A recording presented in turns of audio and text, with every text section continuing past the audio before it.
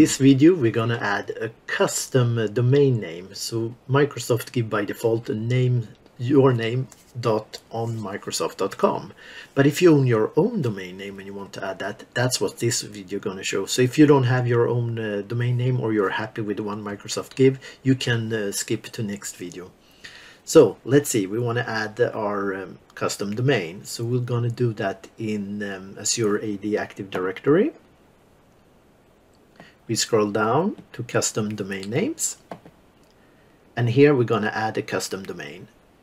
So what mine's going to be brent.cloud, yours going to be whatever name you own, of course, and I could have written microsoft.com or mcdonalds.com or whatever I want, but I will have to prove that I'm actually owning this domain. And how can I do that? By either adding a record type in the domain, in the DNS, either TXT or an MX.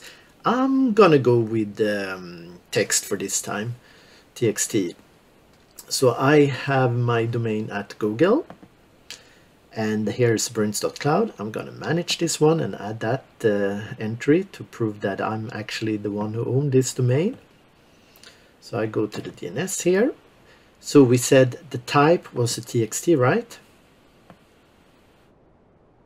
The end. And hostname, probably an @. Yep, I'm going to copy this one, Control-C. Not that much to copy maybe. Time to live, how long will the record live? That's the default one. Destination and point address. This is the unique to show that I'm actually the one who own here. So we put that in the data. So I'll add one more record just to see that it shows up. Then I remove this one and save. Leave this empty if you mean. Yes, that's what I did. Okay, I'll leave this one empty then.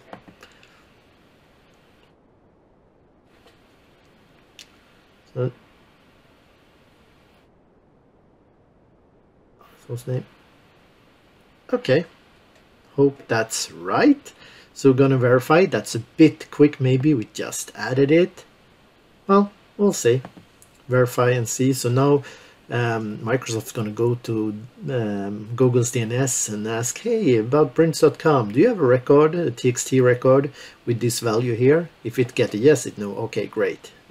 You are the owner of this one.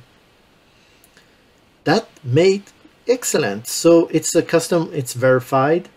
So it's not the primary domain. So if I create a new user, they will still not have a brins.cloud. I can go back to that. We're going to make this primary, but I just go back here and show.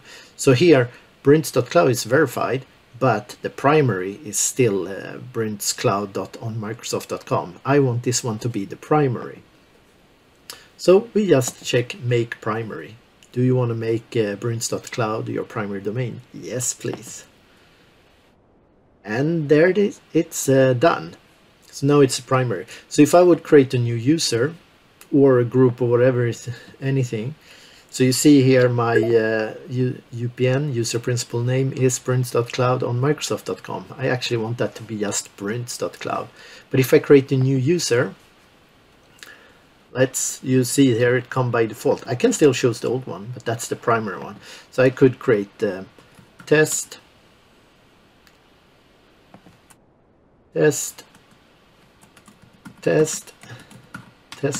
on, and out generate the password. That's fine, and create this user.